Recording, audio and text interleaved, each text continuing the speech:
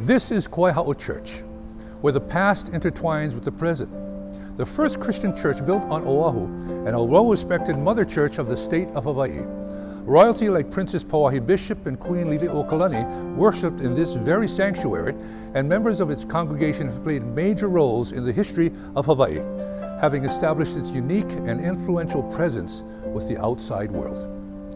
Just over 200 years ago, Kawaiaha'o Church was founded in the hopes of building a Christian nation.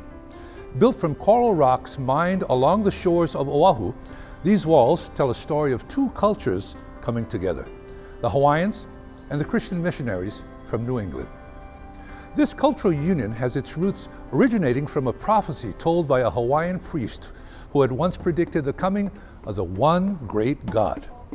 As the 200th year bicentennial approaches in 2020, we're reminded of how the nation of Hawaii had once had the highest literacy rate in the world through efforts of the spiritual relationship which led to the translation of the Holy Bible from English to Hawaiian, and the full translated Kawaiaha'o just released in 2018. Education was important to our founding members of Kawaiaha'o Church. Kawaiaha'o was basically the state church for the first three monarchs. State functions were done here. The investiture of new mo'i or new monarchs, those types of events were all held here at Kawaiaha'o.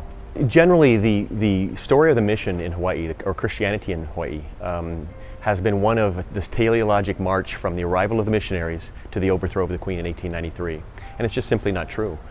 When you go back and read the actual records from Hawaiians around the Bayonet Constitution in 87, around the overthrow in 93, what you see is the exact opposite. You see Hawaiians using Christianity and using the church as their center place for their fight against annexation, for their nation and for independence. And every time they write, they finish with a Bible verse. They're calling on God and saying, we are Christian, the sons and grandsons of the mission have become apostates. We need to understand the true history. And the history of Kawaiaha'o Church lays out the history of Hawaii. But for Hawaiians, it wasn't an issue of brown versus white. It was an issue of God and country. And they stood, steadfast to those things. That story needs to be told more. Another aspect that was a large part of the church's history was how the ali'i, or Hawaiian royalty, along with early missionaries, had been instrumental in creating the Nā Himene Hawaii, Hawaiian Christian hymns, which spawned generations of Hawaiian music we hear today.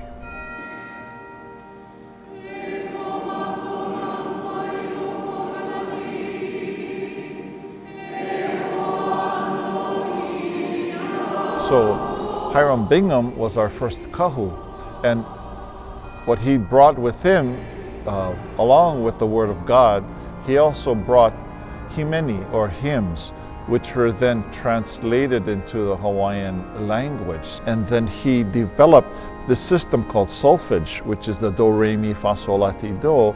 And so everyone in the congregation began to learn how to read music.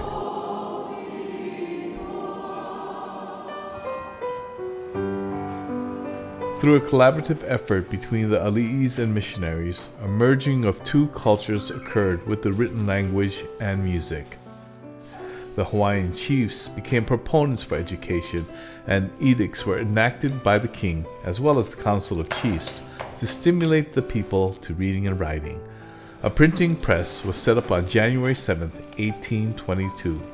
With the first printed material, this legendary rise in literacy climbed from a near zero literacy rate in 1820 to 95% in 12 years.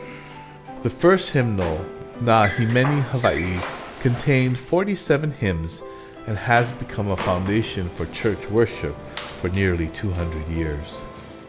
These religious publications, including the Holy Bible from the Mission Print Shop, became an integral part of the educational process of the people of the islands. Here you go, Dad. Mahalo, son. Having an impact on the family life of much of the multi-ethnic population. You find generations of families coming here because they worship and they develop this deep sense of ohana, have passed on to their siblings, to their descendants, the sense of belonging that this church does, because it is a church for the people of Hawaii.